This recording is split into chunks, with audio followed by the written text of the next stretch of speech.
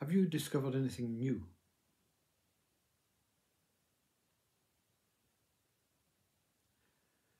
Have you discovered anything?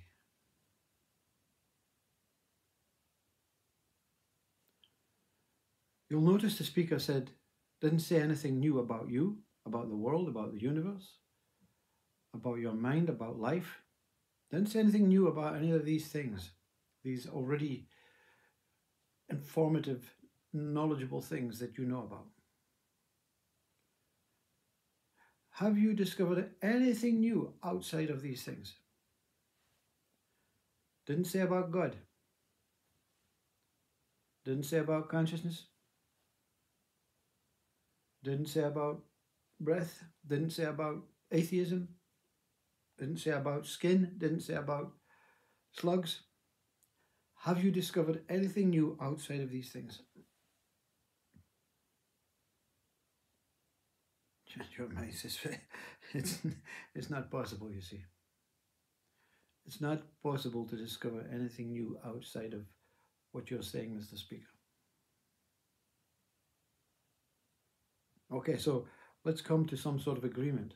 What the speaker is saying, have you discovered anything new outside of space and time?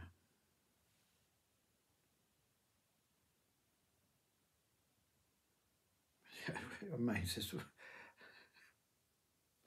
not possible. We are space and time. We are that. What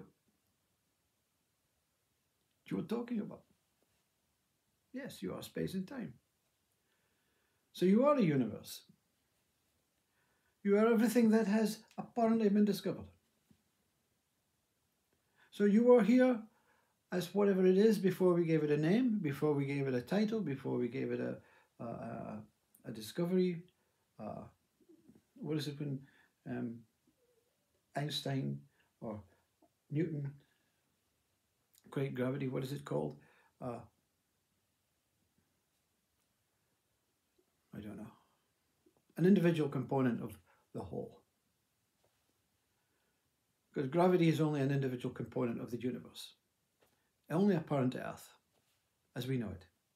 As we know it, you see. Until we discover it, we won't know it. So we're going to go and discover into space to see if we can find a planet that has gravity. And then we have two components. Bit by bit by bit by bit, we're discovering that what has already been discovered. So let's talk about within space and time. What have we discovered? Nothing. Absolutely nothing. Oh, there's a cascade of minds saying, speakers deluded. We've discovered so many things.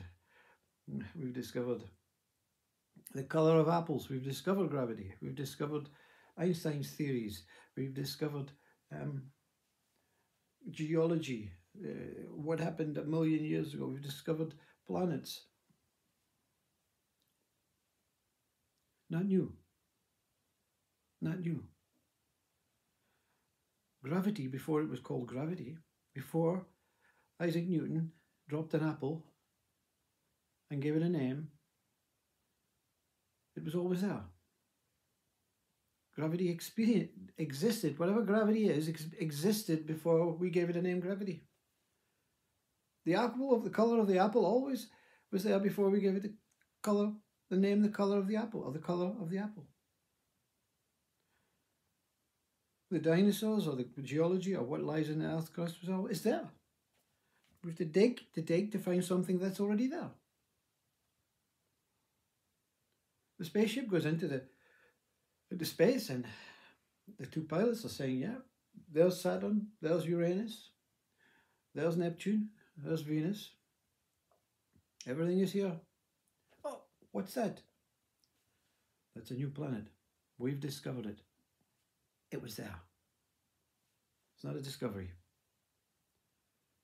In time, nothing can be discovered as new. Nothing can be discovered as new. Even the theory that in human, let's not let's let's not waste our time going beyond space and time. Let's use this time and discover so many things about us. We've discovered, biologists have said, these things are called fingers. Yeah, we've discovered them. Yeah, we've given them names. They were there. They came on their own. They appeared on their own. The planet appeared on its own.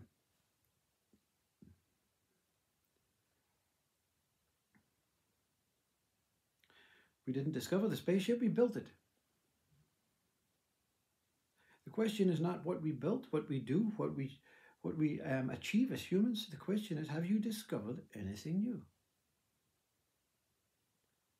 Not about you, not about the planet, not about God, not about spirituality, not about religion, not about wood, not about iron, not about the 5 elements, not about life before, not about life coming up, the future and the past, not about anything that your mind knows about.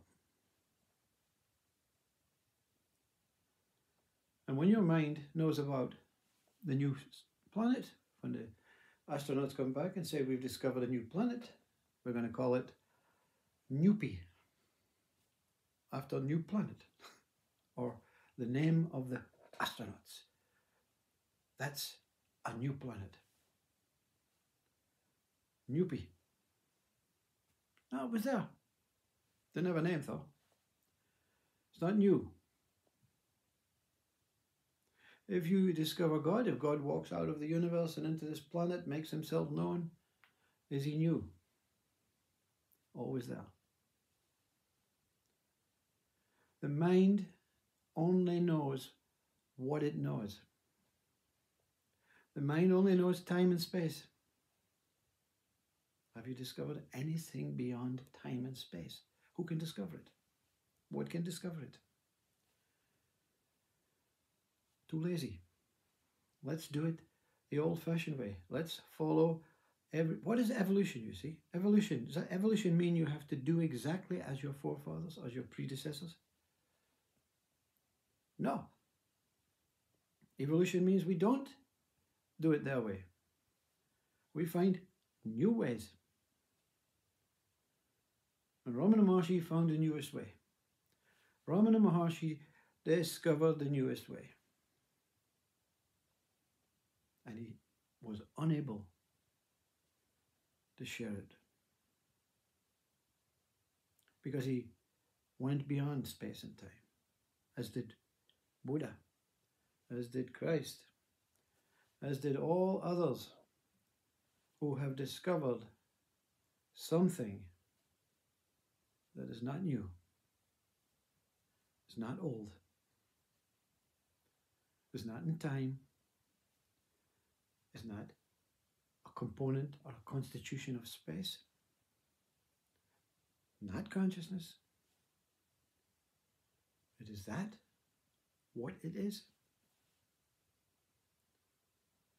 What can we go beyond space and time? We're already beyond space and time. The mind, when we use it, when we appear to think we are it, becomes space and time. Mind is the becoming of space and time. Mind is that what gives the names to the planets, thinks it has to do something within this projected world to find something about something that does not exist. Names, times, places, identities, gods, consciousness. All of that is already here. You see? So we're not denying it. Ramana Maharshi did not deny God, did not deny consciousness, did not deny space, did not deny the universe. Just said, no point. No point in trying to discover something that's already here. Most want to find God because they don't believe it is here, because they don't know what it is. So they have to go into a spaceship, into the universe, to prove it, to justify it. And then they come back and say, oh my God, we found God. We discovered God. No. How can you discover God? It was here.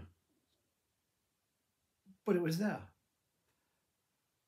Well, is there hundreds of gods? Did that God make that bit, and this God make this bit, and that God make that bit?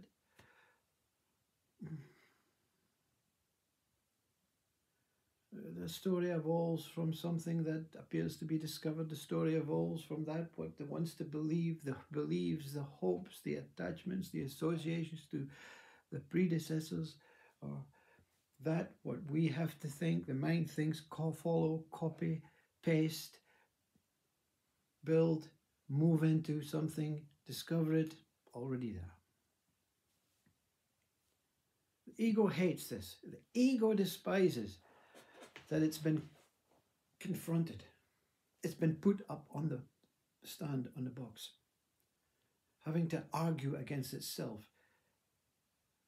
Ego hates to be questioned. I discovered the mobile phone. Built it from components that were already there.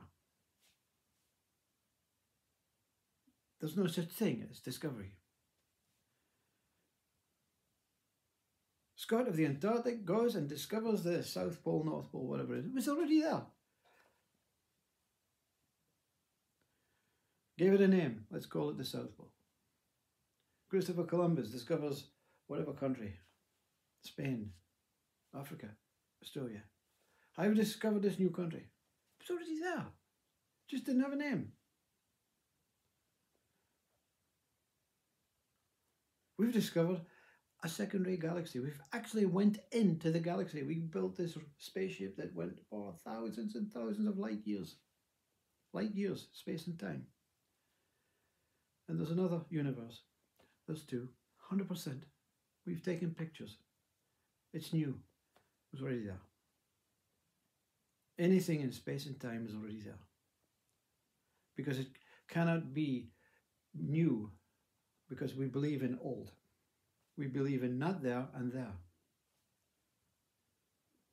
What can discover that is beyond space and time and understand it, know it, realize it, but not able to use any emotional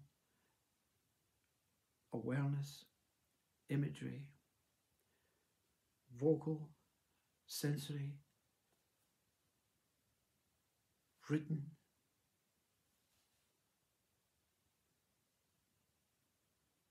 elements, ways to share it.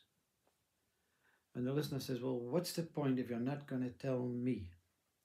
Because when I tell you, it's not even a discovery. It's definitely not new to you. Have you discovered something new that has never been shared, can never be understood by your mind? And your mind continues to fight its way and say, well, what's the point? You won't know the point until you know. One of the great things about discovering things, Einstein, I'm not dismissing these people, is they did something. They actually went out to do something, to try and discover something, to try and enhance their life or their ego or their mind with, didn't waste my life. I discovered Neopia, whatever that planet's name was. But the real discoverers, the only discoverers, are that what removes the idea that anything can be discovered, removes the idea that there's anything to discover, that there's anything to know, there's anything to build, there's anything to do, there's anything to think or imagine or fantasize about. That what discovers that shocks itself in the mirror of that discovering that, meaning that discovering itself, and say, whoa, I know what the speaker's speaking about. There's nothing to do. There's nothing to discover. There's nothing to think about. There's nothing here except I.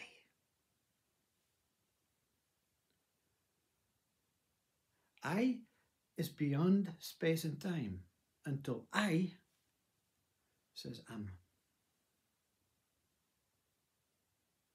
And when am looks around as I am, it sees an image of itself everywhere. But the predecessors say, are you going to spend your whole time looking, observing? We have things to do. The system, the society, the world, the kings, the queens, the generals, the army, the politicians, the fathers, the mothers, the gods, the Satans, the aliens, they all want us to do something. And therefore I am a discoverer. Discovering that what is already here. Nothing new. Find you. Discover I. Who is I? Space and time has to be seen through. This is a space body, a time body. Space meaning it's made up of little atoms and molecules, and there is space within these atoms and molecules, and they're mingling and mingling and mingling, so they are moving, they're creating time, but they're within space.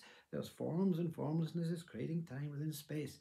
And I can't get through. I just can't get through. What's going on? What's going on? Deny that there's space and time. Deny that there's molecules. Deny that there's atoms. Deny that there's a body. Deny that there's a life. Deny that there's me. Deny that there's person.